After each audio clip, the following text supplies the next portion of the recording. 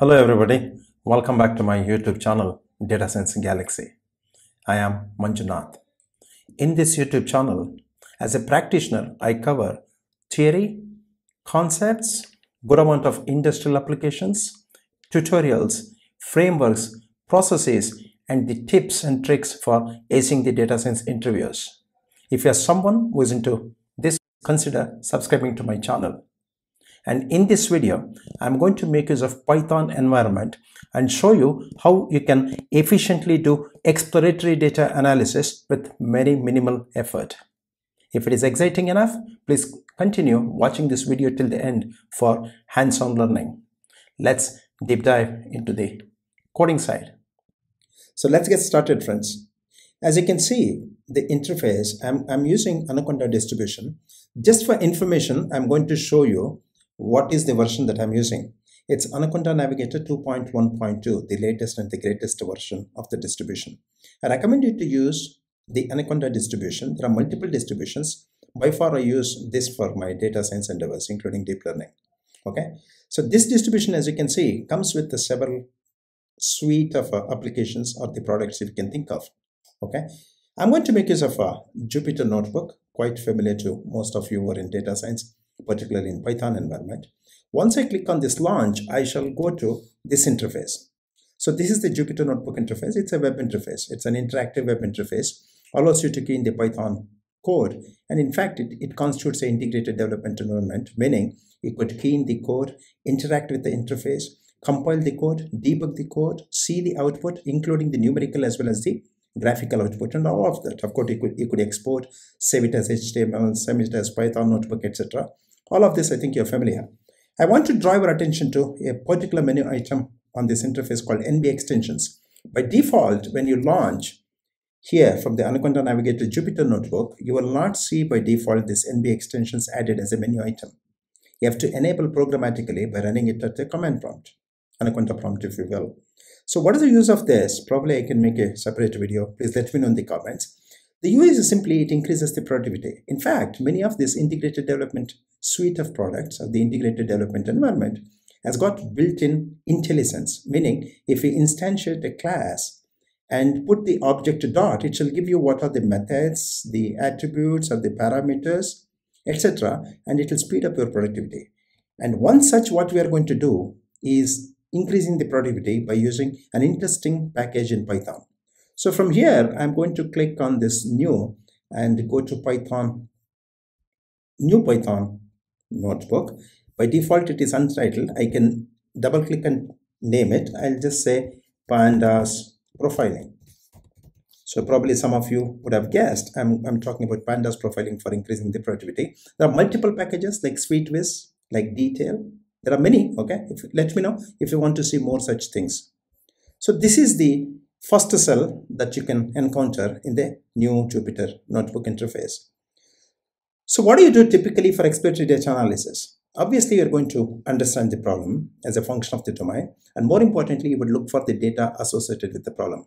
And to explore that data set, you would need certain packages that the Python environment provides seamlessly for you to be able to explore the data in a given context. So I'm going to import certain packages. I'm going to import, let's say, Pandas, NumPy. Let's start with the NumPy as NP. If you need for something, you can use it. Then these are the popular packages. NumPy stands for numerical Python for numerical analysis, particularly for numerical computations.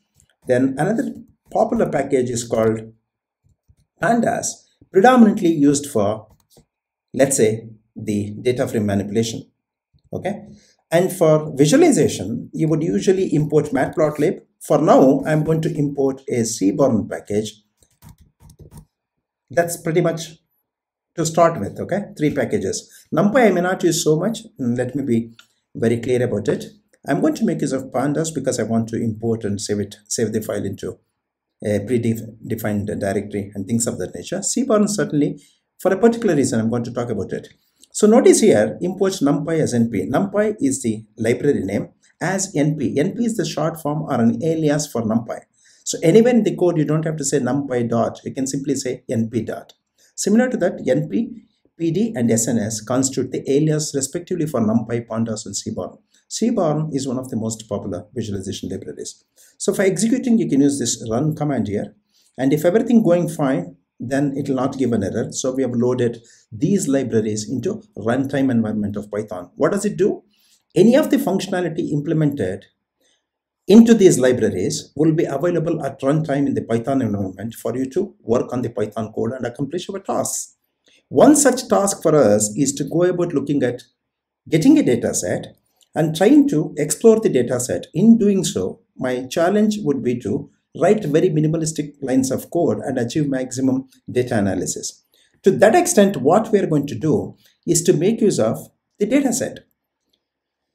Many a times what we typically do would be to get a data set either from the client or scout it from the public domain. You can go to Kaggle platform or simply do Google dataset search and you will search for a certain data set of interest. So what I'm going to do particularly in this is to use the data sets that are baked into the libraries in Python environment. One such is the Seaborn library, where a lot of the data sets are baked into Seaborn library. So for that, I want to use the command get. See this? This is the idea of NB extensions. The moment I start typing few letters of a method or an attribute or a property, I'll get the help here. So get dataset names is what I want. I'll just say enter. Because it's a method, I have to invoke it with a parenthesis.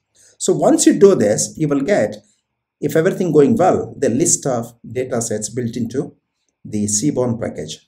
To read some of them are to name, anagrams, anscom, attention, etc. all the way up to Titanic. So a lot of the times I'm asked, where do we get the data sets from? So look for certain commands in Python, which gives you the data sets baked into the libraries. That's a good start. Of course, you can always download from the public domain.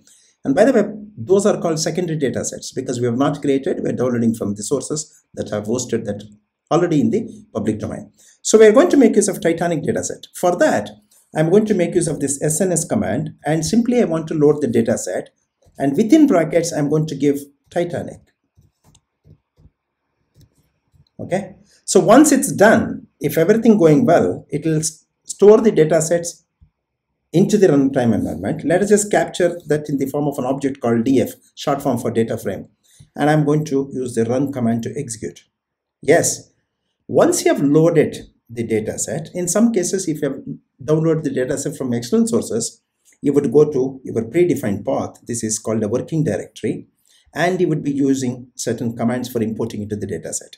Here I have loaded from the predefined package as a baked in data set available to me. So I've loaded the data set.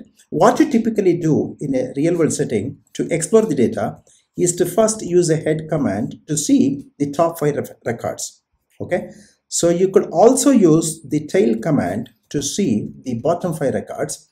And of course, by default, it will give you the 5 records at the top, at the bottom, if you use head or tail accordingly. And notice here, it will also give you the index of the row. These are the variables in the data set. And subsequently, this is a popular data set, by the way, Titanic. That's why I'm not getting into detailing of it. So you would also see, for example, info function, which shall give you a lot of information about a data set. This is a good snapshot. Anytime you run this command, you have to pause here and ask multiple questions. What are those? What is the information it gives you? It tells you there are 891 records or the rows in the Titanic data set, and these are the variables: survived, passenger class, sex, age, sibling, spouse, parent, child, fare, embarked, etc. Okay, and the second column here, not null, tells you certain interesting information. Check for it. Total number of records in the data set is 891.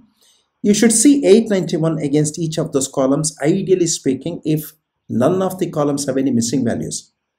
So for example, survived as count of 891, meaning there are no missing values. Missing values are not there. It doesn't necessarily means the values are appropriate or values are quality values. Okay, you should always look judiciously and spend some time. Do the due diligence. That's the right word to say.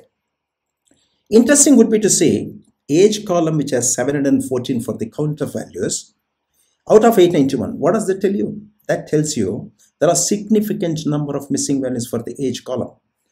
Another variable that I want to draw your attention to is dec, which is count of 203 out of 891. Majority of the columns in the variable called dec in the Titanic dataset has unfortunately missing values. So other interesting piece of the puzzle is the last column, which is D type, stands for data type. Survived is an integer, a 64-bit representation. So if you see int 64, float 64, etc., those are all the representation of the numerical variable. This is a whole integer, this is a decimal point representation. When you see object, when you see category, these are non-numeric variables, typically what we call categorical in the larger sense. Okay, there are subtle differences between category and object. I will not get into that discussion here. So you also see the additional data type called Boolean. So it gives you a count. We have 2 Boolean variables, we have 2 categorical variables, we have 2 decimal point representation of the variables, we have 4 discrete representations, we have 5 non-numeric or object. So this is the snapshot that you typically do. Not limiting to this, these are all the numerical side of things. You would also employ, like for example, I loaded Seaborn, you may look at matplotlib, pyplot, etc. for exploring it visually, the data set. And when you look at for exploration of this, you would look at a lot more than what I'm showing here. What are those? Possibly, you look at the scatter plot for the relationships. You look at univariate analysis. You look at bivariate analysis. You also look at multivariate analysis. You look at scatter plots, pair plots for relationships across the numeric variables. You use chi-square for categorical relationship among the variables. You use correlation matrices for looking at how strong or weak or otherwise the correlations are between the variables. And you also look at a lot more to see any transformation, any unusual things going on in the data in the form of outliers, etc. We talked about missing values. So for each of those, if I'm a seasoned programmer, I can go about writing very elegant lines of code. But you get a sense of how much time I'm taking. Of course, I'm parallelly explaining, make no mistake about it, to write some lines of code for you to be able to accomplish a particular task. Like for example, head is to see a sample or a subset of top 5 records. Tail is to see the bottom 5 records. Info is to see, for example, the snapshot of the data type and the nature of the data. And of course, describe is to see the numerical statistics. Pair plots is to see, for example, the visualization of the relationships, etc. So there are a lot more you can think of and go about doing it. Okay, it is cumbersome. Of course, it's a recurring theme. It is another matter. I explored the Titanic data set.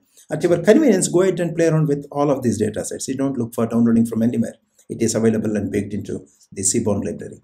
So what I'm going to do now is to switch gears and then show you how do we actually go about maximizing the exploratory data analysis effort by minimal effort of coding. There are some standard libraries that comes to rescue. By now, by the title of this Python notebook, you would have recognized I'm going to use Pandas Profiling. So before that, what I'm going to do, if in case, because there's a built-in data set, it is available in this session in memory. The moment I close it, we'll lose the data. So you might want to write it into a data set, a data file. So for that, you have to write using a data frame, that is df dot to, let us say _CSV. I'm going to save it as .csv file. Let us just call this as titanic.csv. So this is how you write a data that is in memory to a file that can be persisted into a working directory. So I'm going to say enter. So I've called this as titanic.csv. So you can go ahead and see this. If I go to the working directory, you can see that it is stored in the path of the working directory. Where I have the Python notebook, I also have the data file. So I recommend strongly anytime work in data science endeavors, create a working directory. You should have the Python notebook. If you're using Python as the environment of choice, you should have the data file. You should have all other artifacts related to, let us say, the project that you're dealing with. So titanic.csv is sitting here. So what you do typically, if you have downloaded this titanic.csv from publicly available sources, let's say from Kaggle or other websites, so you would have imported it. How do we do it? So you would do it, let us call this as df_titan. You would do it using pandas by reading it from that predefined path. What do? I start typing few letters, first few letters of the function that I think is the useful function for reading a file into Python environment. Then the help does the rest. So that is already maximizing the productivity. So read_csv to read and import the data file from a predefined or the working directory. I've called it as titanic.csv. So I'm going to import this from that path. If everything going well, So it is stored in this object called df underscore title. So it's always a good idea to give meaningful information to meaningful naming convention or follow the meaningful names for variables. So just to make sure, once you import, you can see the head to see the subset of the records. If it is read correctly, turns out you have everything taken care by default. So you don't have to worry about that. So now what we have done, let's just summarize. I have loaded a built-in data set by invoking the library in runtime environment, and I have persisted that into a predefined working folder. And from that working folder, I have imported the data set into Python environment and stored it into a data frame. If you can check this by using the command type and use this, you will see that this is a data frame. Once you do this, there now is the interesting piece, friends. Bear me out on this one, and I hopefully add significant value to your hands-on learning. So from here onwards, we are going to go ahead and look at exploring Pandas profiling. So I'm going to put a comma and call it as Pandas profiling. The focus is always on, actually speaking, the exploratory data analysis. So Pandas profiling in itself is a package. So what do you do for looking at Pandas profiling is to go about actually invoking certain packages. Turns out Pandas underscore profiling is the package name. You may wonder, how do I know? You don't need to memorize. Okay, let me emphatically say this as a practitioner. You don't need to memorize. You can look this up, or by practice it will become muscle memory. First thing is to run the import command to invoke the package, like for example how we have done here. If NumPy is not installed, it will give an error. So that will be a cue for you to pick up that there is no package available. So what you do in that case is use the pip install. You can say not pip. That means if not installed already, install the package. The one that is of interest and consequence is called Pandas underscore profiling. Let's see this. Okay. So once you run this, if it's not installed, it will take care of installation. Let me just run it. Pip install Pandas underscore profiling. I think it's good. So you can see that requirement already satisfied. That means it has installed. So I need to import this now. So what will I do? I have to import a particular function of interest which gives me a report or the details for exploratory data analysis. Okay. So what I'll do, I'm going to say from Pandas. See, the moment I type few letters, it shall tell me from Pandas underscore profiling, I shall import a function called profile report. Okay. So you can start typing, see nothing happens. That's because that profile report is, the starting letter is the capital P. So you can say profile report. Hopefully I'm not seeing the pop-up of the help here, but I guess I'm doing it right. But if I execute it, it will give me the clue, okay, or the error. So from Pandas profiling, import profile report. It will take a bit of a time. Anytime you see the star, it is busy processing, so allow some time to do it. Yes, it's out of it. So that means without error, it has imported this function. Turns out this profile report is the function built into profile Pandas underscore profiling package, which is going to generate a report of sorts for us to be able to do the exploratory data analysis. So what I'm going to do is to copy this profile report and invoke it as a function. So the moment you see here, it is giving me the help. It is called the context sensitive help. I know how to use it, so I don't bother. I'm going to pass my data frame object, which is nothing but df underscore title. Okay. So you pass this and it shall give you the output. So capture it under something. So let us say I'm going to say df underscore profile for the time being. Df underscore profile is equal to profile report is the function, and I'm going to pass my data object or the data frame. So it shall put this, all the processed output into this object. Let's just see if I'm able to run this without any errors. Okay. So I think we are going right. So if you reference this object, it shall start showing you the report. The report meaning what I alluded to, all that information that I wanted you to see in this. See, let us allow it some time for it to be able to come up. You can notice here, summarize data set. Let us just bring this up. Summarize data set 100%, generate report structure 100%. render HTML 100%. Voila! How many lines? We come back to the report and spend some time on the exploratory nature of the data and what to focus on. I'll just talk in a bit. Look about this. We wrote this line of code, executable line, from Pandas Profiling import profile report. One, for importing the function.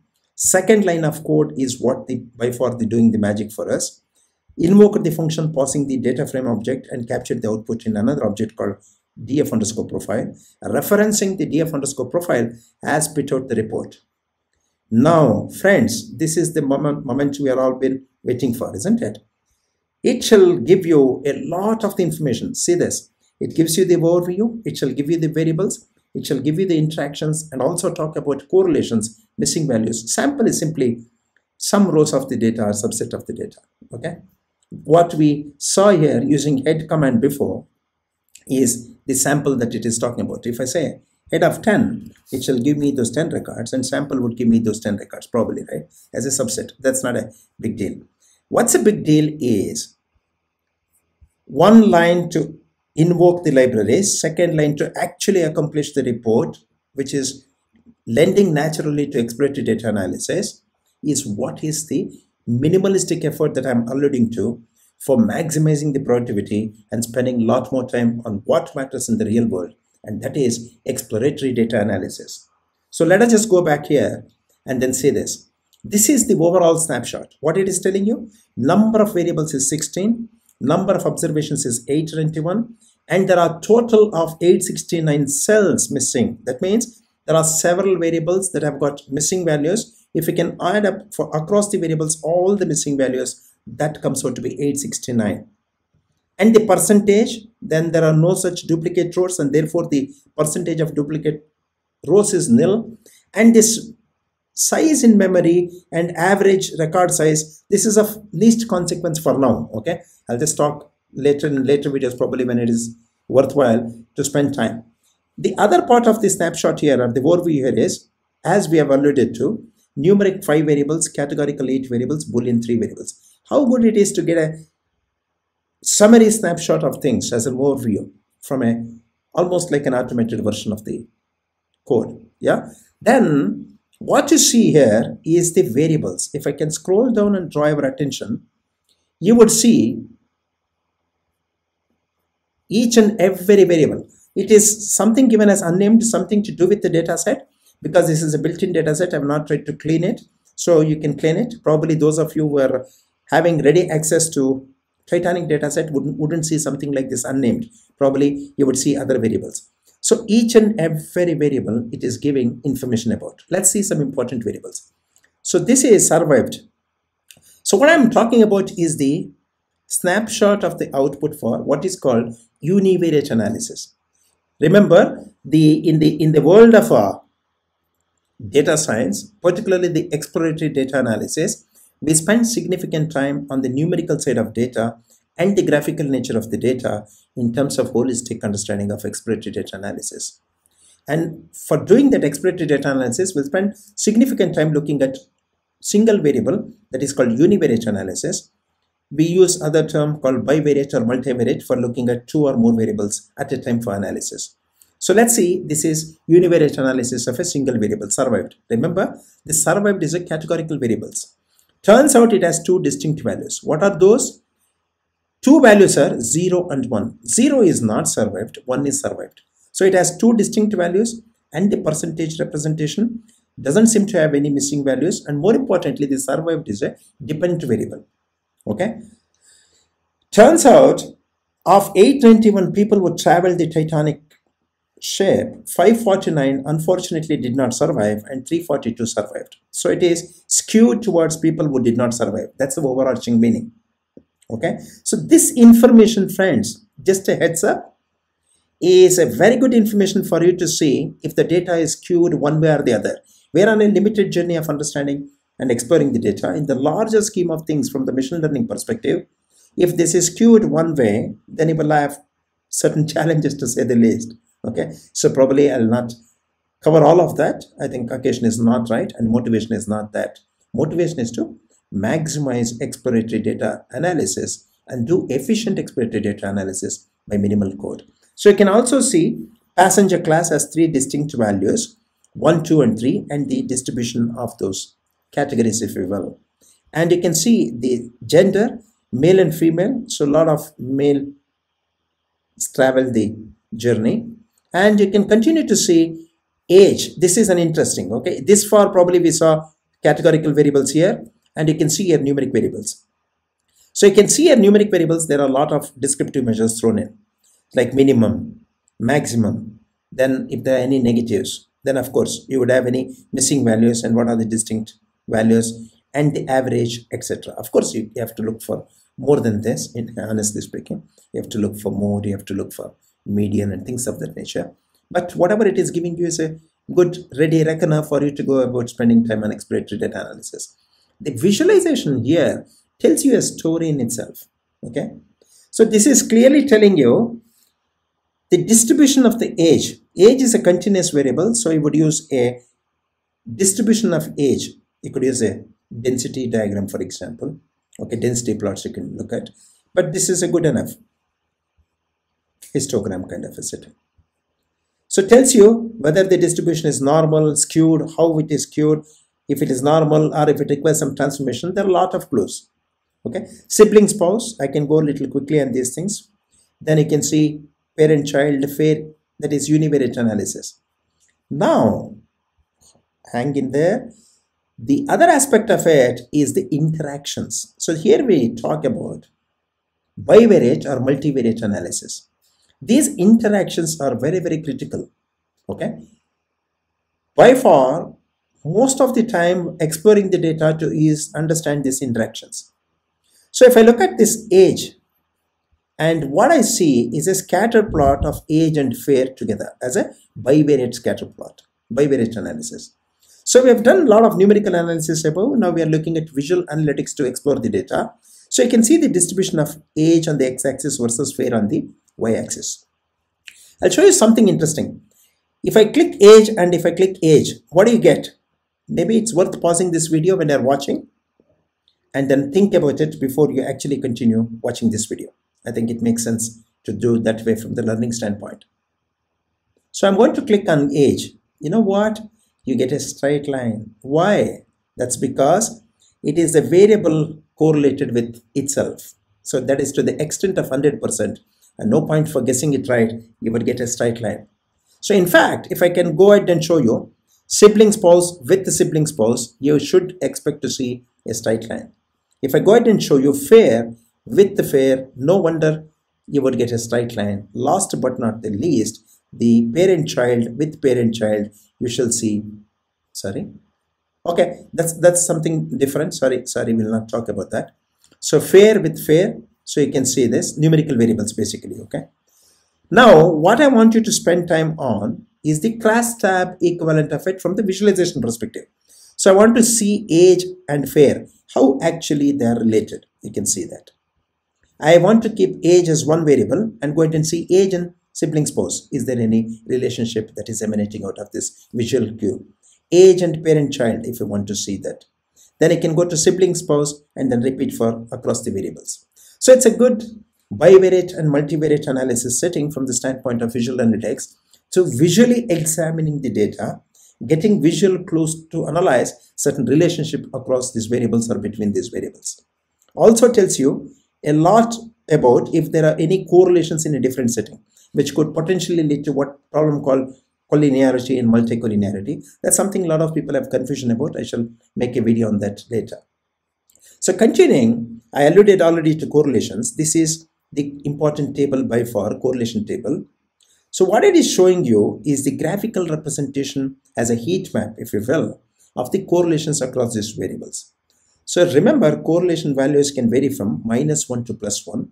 -1 is strongly negative to +1 is strongly positive. There is a color for a legend for interpretation. Darker the value and blue it is strongly positive. Darker the color and blue it is strongly positive. Darker the orange color, it is strongly negative. So what you have to do while looking at this correlation plot is to ignore the diagonal elements. Diagonal elements are more equivalent of autocorrelations, variable correlating with itself. That means age correlating with itself is 100%. That is one. Sibling spouse correlated with sibling spouse is 100%. So you have to ignore the diagonal elements in a correlation matrix. What you have to see is the off diagonal elements. You can see the one half of the diagonal. Don't need to see the both, because the upper half of the diagonal is exactly the mirror image of the lower half. So you can see something. I quickly go ahead and select something here, which is darker blue. That means it is very close to 1 being positive side on the correlation. Who is highly correlated with sex? So if we take another example here, passenger class is highly correlated with class. If I take another example here, sibling spouse is highly correlated with alone. Just to get a contrast, see something that is very, very faint. Even it's hard on this side of the story to see this, but you could make better sense out of it. Very close to 0, but slightly negative. Sibling spouse and this. Okay, so you can see something here, parent child with age, slightly negative. In fact, it's moderately negative. You can think of like that. So it shall give you a lot of information, and it is giving you a lot of information around, let's say, the missing values. So I want you to quickly scroll up and catch up on something here, the info output that we have. Okay, I think I changed it. Let's just go ahead and do it one more time. The info output. So what did I tell you some time ago, friends? Look at this. Age has got missing values because the number is not 891. In fact, it is 714. And 203 is the missing values for the deck. It's far less as compared to 891. So visually, if we can see this for the output given by Pandas Profiling, that's exactly what you are going to see and relate to what we talked about before. So let's just quickly go there. Where is it hiding? Here you go. This is 714. This is 203. So the length of the bars is a giveaway telling how many missing values are there. So this has maximum number of missing values. Next highest would be this, and the rest seem to have the bars that are uniform across and standing tall at 891 apiece, meaning they don't seem to have missing values. Okay, so you can go ahead and see this kind of a analysis. This is the sample that I alluded to. So it is giving me the 10 records. If you notice here, in Python, index starts with 0. In many programming paradigms, index would start with 1. So you need to be mindful. 0 means it's the first row. 1 means it's the second row. And therefore, the last being 9 for the index is the 10th row, because index starts from 0. Okay, these are the top 10 rows that it is giving as a sample. Isn't it? How good it is to see with few lines of code and get to this level of detailing and spending a lot of time. What are you trying to answer? So friends, not every time we need to do machine learning or predictive modeling. A lot has to do, particularly in the business intelligence setup or a setting. You got to do reporting and therefore analyze as an afterthought. What happened in the past tells a lot about where we are currently and what is the action plan with respect to the future. So what actions we have to take into the future and what kind of optimization is getting into the realm of prediction and prescription. But nevertheless, what we are doing is the exploratory data analysis. This enables you to answer a lot more questions for the business in terms of meeting the business imperatives. A lot of the insights can be used to move the needle, so to speak, make a progress towards your objective. So it can help answer a lot. And from the mechanics of modeling perspective, this plays into the larger scheme of things. So I could go ahead and use many of the artifacts here given by the Pandas Profiling as an output to go about thinking about, okay, what are the variables that matter the most if I have to go about predictive modeling to predict who is going to survive or who is not likely to survive. So I can go about creating an understanding towards the hypothesis creation. Hope that makes sense. Okay. So of course, we will do a lot more than what we are doing here. And it's a good start. I think this is what I wanted to cover. But you know what? Sometimes you want to store this report. So how do you store this report is very easy peasy. So what I am going to do is to go about looking at storing this report. So what did we call this report? So we call this as df_profile, and you can put a dot and keep playing with it. I think to file. You can give some profile name. You can give this as output file. I think it is output underscore file if my memory serves me right, and I can give the name Titanic profile report. Let's say I'm going to generate it as a HTML report. So let us see if I've got the correction, if I got everything correct. So I'm going to use the db underscore profile. To file is the function that I'm going to use, and I'm going to say output file is named like this, Titanic. You can correct it if you want, and if everything is fine, it shall do the exporting, and it shall export it to the path here. So the moment I click here, I can see it as offline, so I can send it to somebody as an HTML version of it, where you can open it in a browser for viewing this. Okay, I think with this I conclude on this journey of the idea of using minimalistic code for maximizing and effectively analyzing the data set. Hope you have seen some merits in today's session. I've gone about demonstrating this completely hands-on way. There are multiple packages that comes to rescue. I think one of the ways of improving productivity is to go about looking at certain smart ways of implementation. Yeah. Congratulations everybody if you have made this far in the journey, and I sincerely hope that you found this video useful.